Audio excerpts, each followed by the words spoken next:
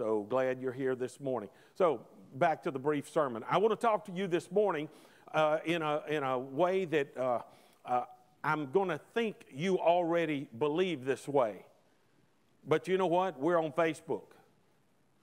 So we're on YouTube. So I don't know who will hear this in the future or who will even hear it today. And perhaps you're not quite sold on this. But I'm going to talk to you this morning that there's no other way than through Jesus of Nazareth, the Son of God, to be saved.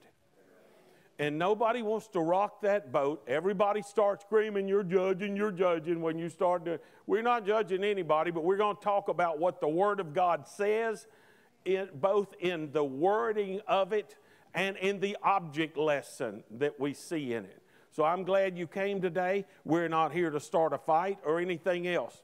But if you don't believe this, you ain't going to, you judging again, ain't you? You ain't going to be able to make it. There's going to be no way out.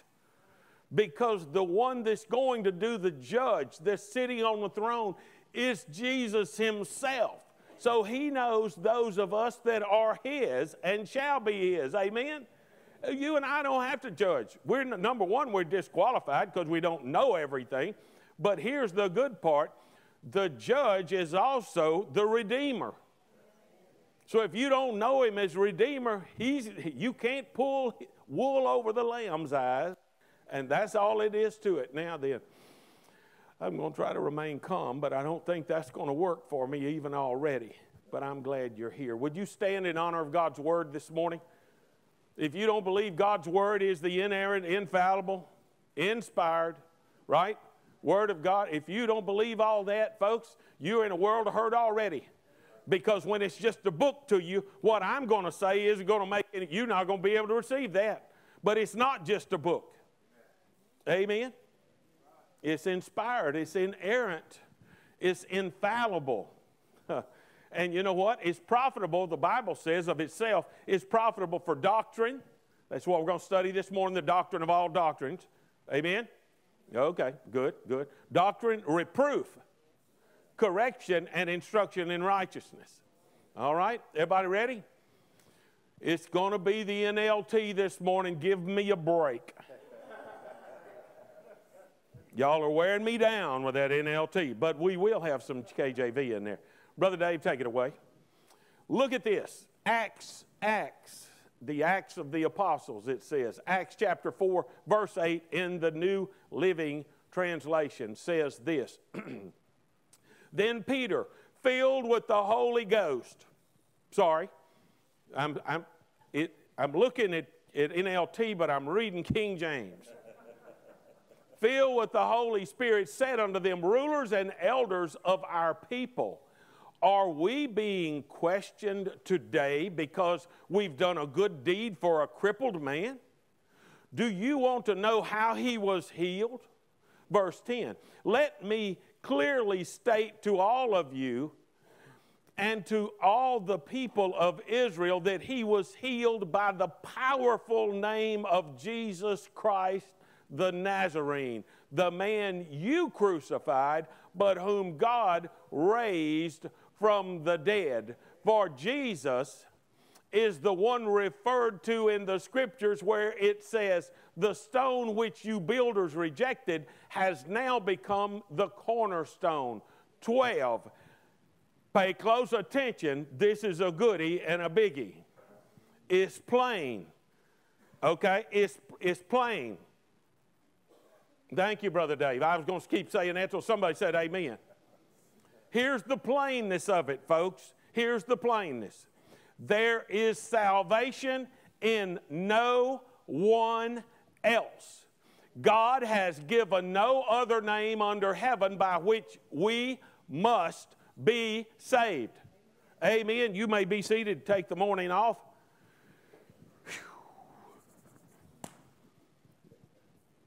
Salvation in none other. Folks, we all right? I thought somebody done fell out over there in amongst the chairs. I was fixing to make a dash over there.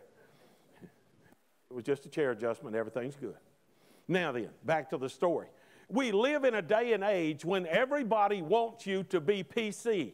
Now, PC can mean several things. It can mean pretty cute. Okay? It can mean personal computer, right? But the one that really gets everybody stirred up is, in their opinion, you should be politically correct.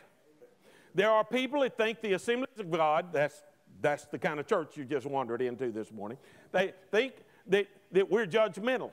We're not judgmental, we're unyielding about doctrine. We can't pass judgment any better than anybody else can pass judgment. We're all sinners saved by grace. We're not going to make it without our Jesus unless he saves us and continues to cleanse us. Amen.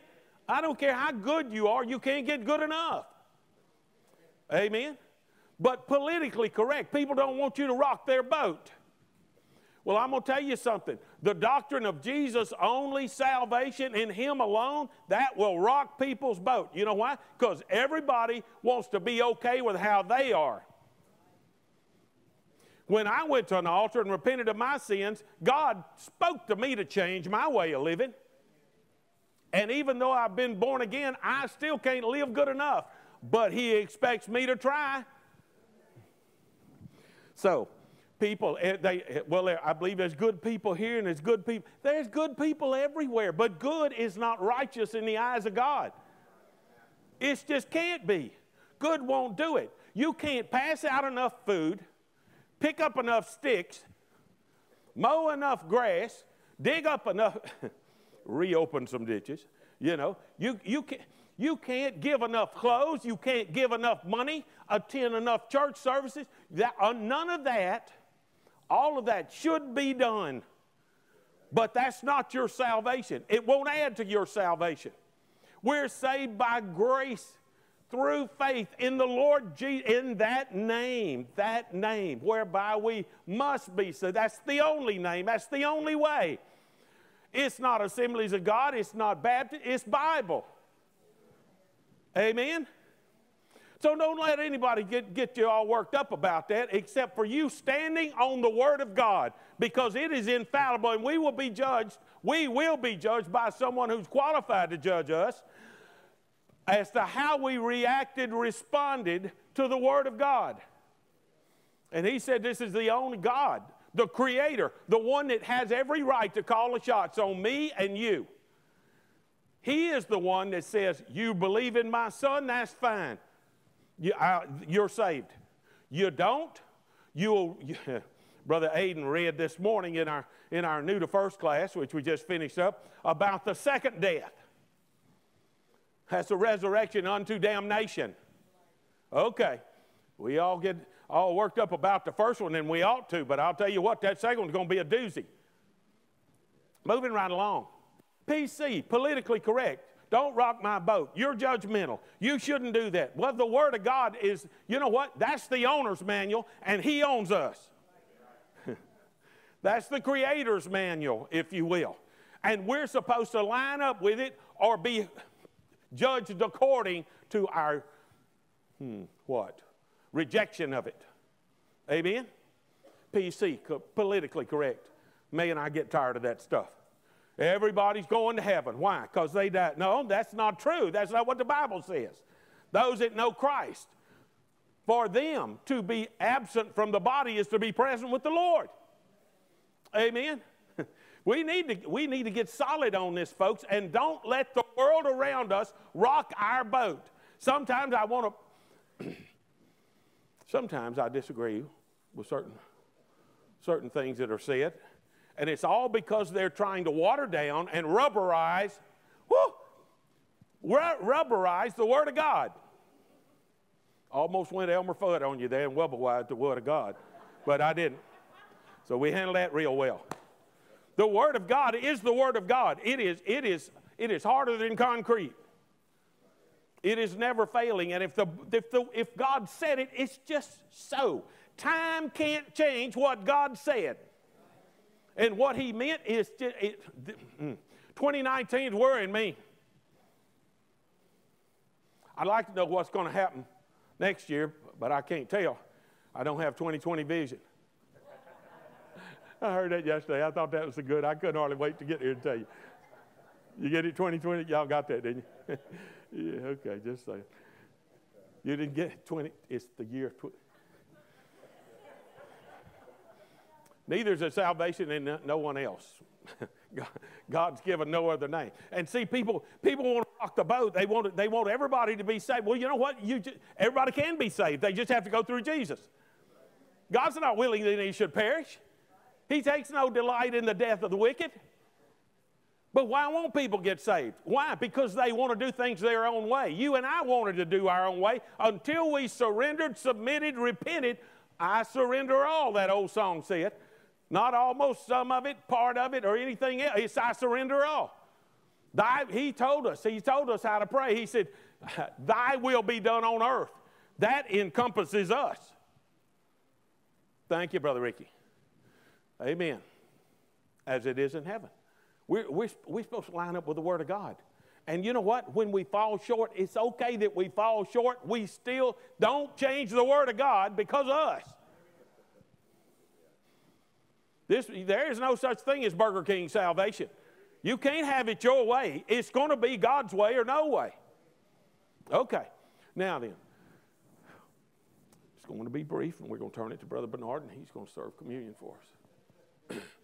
Now then, I want to do my best to prove to you why we are so adamant that there's no other name under heaven given among men whereby we must be saved. I just quoted King James. I'm sorry. It was NLT. It should be. I should have read it. But here's the thing, folks. This is what God said, okay? Now we're going to look at something that is an object lesson that God put in there to show us. Everybody understands about object lessons, right? It's something that happened, but it's got a meaning to it, right? Okay. We're going to go to the building of the tabernacle, and we're going to go, Sister Opal, to the veil. To the veil. Take it away, Brother Dave. I love electronics when it's working right. These guys back there make it work right, so praise the Lord. Exodus chapter 26, verse 30. I can breathe easier now. It's King James Version. Now listen to this. It's going to be several verses, but don't go to sleep on me, okay? Everybody ready? What we first read was what God said about how to be saved. Now we're going to see an object lesson about how to be saved that will prove to me, in my opinion, the same thing that's already been said that we read in the book of Acts. Here we go. Let's look at the veil. Verse 30 says, and thou shalt rear up the tabernacle according to the fashion thereof, which was shewed thee and shown thee in the mount. Amen. 31. And thou shalt make a veil of blue and purple and scarlet and fine twined linen, that's hard to say, of cunning work with cherubims stuck on the side. Okay? Shall it be made. Verse 32. Bear with me. We're getting there. And thou shalt hang it upon 4 pillars of shittim wood overlaid with gold. Their hooks shall be gold upon the 4 sockets of silver. 33. And thou shalt hang up the veil upon the taches. I love taches. I guess taches is where you attach it, right? That's what I'm guessing it is, upon the taches. Okay? Upon the taches. That thou mayest bring in thither within the veil the ark of the testimony. That is the literal presence of God, but it's in a box, right? Amen. That's what that represents, amongst other things. And the veil shall divide unto you between the holy place and the most holy. Right? Verse 34. And thou shalt put the mercy seat upon the ark of the testimony in the most holy place. That tent, that tabernacle of meeting, it was a rectangular thing. And guess what? In the very back part of it, that was where the Ark of the Covenant with the cherubims on top and the mercy seat is. Okay? This is under the old law. This is under the old covenant. This is what's going on. And everything in that thing has a meaning and a symbolism. Amen? Okay, very good. So they put the veil up so that you and I and the priest, if you will, the priest, could not get to that ark of the testimony, the ark of the covenant. I had it written down in my notes, which I never bring to the pulpit, hardly ever. The veil prevented mankind from getting to God, okay? But it also provided protection so that man couldn't get to God. You know why? They'd drop. They didn't have Jesus. You and I are the clean people. I don't care what kind of soap you use. I'm not talking about that. You know what I'm talking about. We have been washed in the blood of the Lord Jesus Christ. And therefore we are clean. Not perfect except in Him. When God looks at us, He sees Christ's perfection. Aren't you glad? I don't want Him to see me. Amen. This old fruit tree right here got some blighted fruit. Wormholes. Amen. Little mildew, little mold. Some kind of strange plague called humanity. I can't get in the presence of holy God unless I am cleansed and perfect in Christ. That's the only way. Now remember, this is a symbolism we're looking at here. That veil was put up there. When that veil was put up, He told them how to build it, but it doesn't have an opening in it. Yes? No. It doesn't. That veil does not have an opening in it.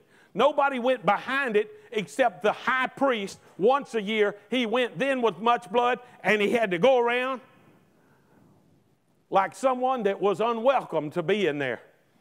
Do you hear me? He didn't go through a door because there wasn't a door. He didn't go through a hole because there wasn't a hole. He went around by the end and scooted in there with a lot of blood, and he better go in with the right frame of mind and heart, or he was going to get zapped. I ain't talking about a bug zapper. Yes? So, that veil is up there to separate unholy man from holy God. There's an object lesson coming here. It's a-coming. Everybody ready for it? Good. Let's scoot right along. I'm hurrying, Brother Bernard. Not. Next verse. We're back to the time of Jesus when He walked this earth. We're to the Gospel of John, and we're to chapter 10 and verse 9 in the King James Version. Praise the Lord. I want you to think about, listen to the words of the Lord Jesus Christ. Remember what we read in Acts, that nobody can be saved except going through Jesus, Him being your Savior. Yes? Okay, now then, we've got this in the back of our mind. We've got the tent of meeting, the tabernacle, okay? And we've got the holy place, God, where we want to be. We need to be with God, don't we? Amen. But back then, before Jesus, you couldn't get to it. The veil was put up there to separate people from God, to keep them in safekeeping. But they were not saved yet. They couldn't go there. God didn't put a door in it because He's telling them there's a reason there's not a door in there. See if you can figure it out. Right? Okay. So here we go. Now we move way on up to where Jesus is born and on the earth and doing ministry. And out of His mouth come these words. He says, and you've heard me say it 100 times since I've been here, Jesus said, I am. Right? It's one of those I am statements in there. But look at what He says, I am. Jesus says, I am the door. Yes.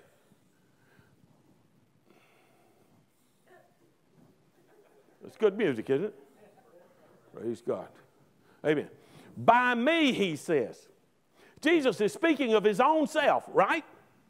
By me, if any man enter in, he shall be saved. He shall go in and out and find pasture. Now that sounds strange. I mean, I liked it all the way up till he threw pasture in there. I said, Lord, what's going on here? Well, see, when you put it in context, what you find out is He's bouncing back and forth to us and Him in human beings, and also to Him being a good shepherd and us being His sheep. Okay? And that's why this is pulled right out of the middle of all that going on. But when it said pasture, I thought, now, why didn't they just stay with the human stuff? Why didn't they put pasture on there? And so I looked it up. It's a Greek word. It is Name, yes, name, that's what it is. It's a Greek word. And you know what? When you look up the definition of it, what it means everything you and I need to live a true life. Amen? It's not talking about grass and water, though he provides that if you're in the grass. I'm talking about the eating kind. I just have to qualify that. So here we go with this. He's the provider for everything you and I need. But look at what he says. I am the door. Now, we're down here in the sunny South. We say the, right? Unless you're at the assembly. But the door. But I would like to bring this to another level here if I can. And say, I am the door. I am the one and only door. See, I don't think I'm stretching this thing out of proportion here when I say that. He said, I am the door. Not one of the doors. You can't be anything else. You're going to go through him or you ain't getting there. You will go as a trespasser rather than a family member. Amen? I am the door. Now then, I think this is just all this stuff just blows me away. Okay? It blows me away. When I first started reading the Bible, right after I got saved, hadn't read the Bible, didn't know anything about it, and started reading it, and then started watching things fold together and match up. And it just became the most marvelous stuff. I have a vivid imagination, and the Holy Ghost takes it most of the time. And boy, I have me a time as he enlightens me and shows me things. So we've got in the book of Acts where it's declared that there's no other name other than Jesus. That's the only way you can be saved. We've got the Old Testament. We've got in there about the Ark of the Covenant and that veil and the presence of God to keep that veil's to keep us out. And it doesn't have a door in it. And then you move on up here to Jesus, and in one of his teachings when he's on the earth, he says this. Thank you, John, for writing it down. I am the door. Does he look like a door? What's he talking about? Oh, he's the doorway to God. He's fixing. And you know what? This is exciting. Matthew 27:51. We're now going to Jesus' death. This is the hard part about preaching. See, I'm a teacher. I would love to take you through every one of these things, and you'd have to stay here for days and quit your job. I don't want to do that. But somebody's got to pay tithes around here. We want the air and the lights on, don't we? And we want the preacher fed too. Moving right along. Look at what happens. This is the recording of what happened when Christ died. Even though I'm having to pull these things out of different places, and I'd love to teach it straight through. Look at this.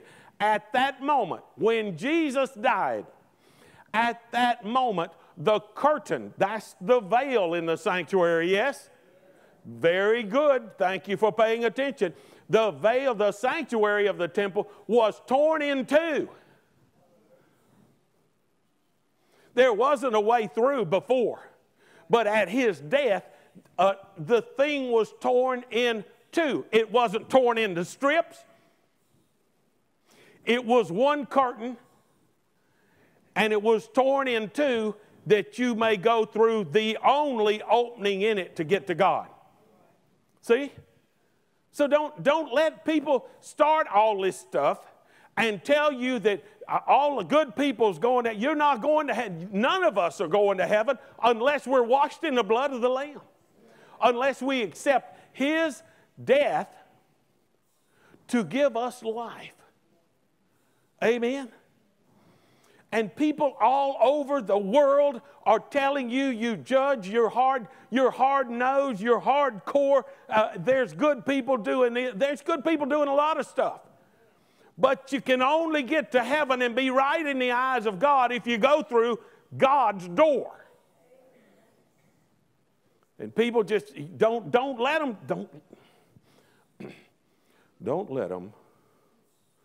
them change your mind. Don't let them soften you. This doctrine cannot be changed. If it does, you will not be saved. You're propagating damnation then instead of eternal life. Okay, well, it meant a lot to me.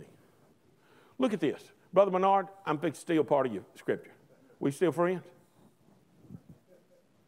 Okay. See, this all got started because it got started because I came in here to pray, but I never got to pray. I told Sister Becky, I said, be in the sanctuary for a few minutes. Yes, sir. 2 minutes later, I said, getting a sermon, got to go back. And you remember when I went back to my office? That's what this was all. I couldn't even come in here and pray. I had to go back and make notes. Okay?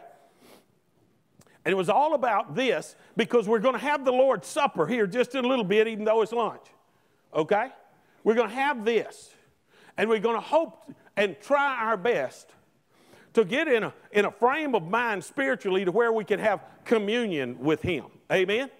All right, let's look at some scripture. Brother Bernard, you're welcome to still go ahead and use these, but I got them first. Let me use them, then you can have them. Okay, next scripture. 1 Corinthians 11:26. This is what Brother Bernard always brings out as he serves us communion.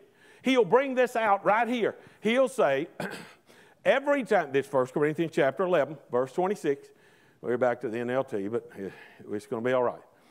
For every time you eat this bread, that little piece of cracker thingy, okay, and drink this cup, that little bit of juice, okay, it says you are announcing the Lord's death until He comes again. Every time you do that. That's why this is serious business here. He's going to go on and tell us why it's serious business and how it is. 27. So anyone who eats this bread or drinks this cup of the Lord unworthily is guilty of sinning against the body and blood of the Lord. Verse 28, that is why you should examine yourself before eating the bread and drinking the cup. Verse 29, for if you eat the bread and drink the cup without honoring the body of Christ, you are eating and drinking God's judgment upon your own self. That's about Jesus' body and blood. That's about what He gave for us. He gave His life. He died for us so that we could live for Him. And He is the one, the only name under heaven given among men whereby we must be saved. So don't let people change you up on that. You start letting them change you up on that, you know what's going to happen? It won't be long till this right here won't mean what it means to you or what it should mean. Don't soften, folks. You can't soften that. Okay? We want to be soft-handed. We want to love people. We want to help people. We want to do good works to them. We want to love the lost. We want to love those that are in, as Brother Hunter said, the devil didn't care which ditch he got you in, the ditch of the unsaved or the ditch of the wrong believing. But you know what? It doesn't matter which ditch they're in. We love them. We love people because of their image, not because of their actions and decisions. They're created in the image of God. We all are.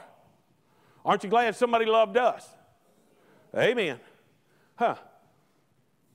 He says, without, if you eat and drink this cup, without honoring the body of Christ in your heart, in your mind, in your spirit, you are eating and drinking God's judgment upon yourself. Verse 30, it gets a little worse. Okay? That is why many of you are weak and sick, and some have even died. Now, don't get all worked up. Let's just know this is serious business, right? Look at 31. But if we would examine ourselves, not your spouse, not somebody else, not what somebody else said, if we'd examine ourselves, we would not be judged by God in this way. I am happy to know beyond a shadow of a doubt today that Jesus Christ is my Savior. Amen? I'm happy that I've confessed that. I've confessed it to Him. I've confessed it before you. Now, say, well, Pastor, I just wish I had a whole lot of, you know what, some days I don't have a whole lot of faith. Some days I don't even feel saved. But you know what the great part about it is? He keeps the covenant with me for Jesus' sake. Through Jesus. Amen? Oh, Lord. So you know what? Ain't nobody got it made as good as we got it made. But folks, hold to that doctrine. It's not because you know what? Whether someone's saved or not saved, that doctrine doesn't change. It's in Christ alone. Jesus of Nazareth. See? It's not, there's been a lot of good people to die, but good people can't take away sin. It's only the perfect, sinless Son of God, the Lord Jesus Christ. He can take away sin. Amen? Don't let the world change you, folks. Don't let them browbeat you and tell you you too mean. You judging people whenever you say, folks, you hold on to that doctrine and you hold on. It will be your life preserver, your life giver and your life preserver. When the storms of this life hit, Jesus will be there for you. When we stand in judgment before Him, it will be Him we stand, and He'll say, there you are. There you are. I know you. Right? The Bible tells us He ever lives to make intercession for us right now. He's seated at the right hand of God the Father. Amen? Ever lives to make intercession for us. That one's mine. Father, that one's mine. That one's mine. That one's mine. Huh? How wonderful. How great our God is. Folks, don't throw away or dilute the only hope of heaven you and I have. Just hold to it. Teach your kids this. Teach your grandkids. Teach your wife or husband, whoever you got, okay? Well, teach them. Teach them. Tell it to them. And let them know that, you know what, there may be good people in all sorts of other things and doing all sorts of great nice things to people that need help. Humanitarian was the word I was trying to get out. But you know what? They can't be saved doing that. Should we do it? Yeah, it's because we are saved. It's because we are saved we do that. But that's not our salvation. Our salvation is in Christ alone. I think when we get to heaven, when we all get to heaven, as a song, I think when we all get to heaven, I think we will be amazed at who is up there, and we'll be amazed at who isn't. Okay, every head bowed, every eye closed. Brother Bernard, up to the front, please. We're about to pray. And let me tell you what I always do. I pray a prayer of repentance. I do it every month when we have the Lord's Supper. But I don't do it to get resaved, if you will. That's not what that's about at all. That's about telling Jesus that I just can't make it without Him. That He's kept me and I need Him to continue keeping me. So if you'd like to say that prayer of repentance with me, then here we go. Repeat it after me.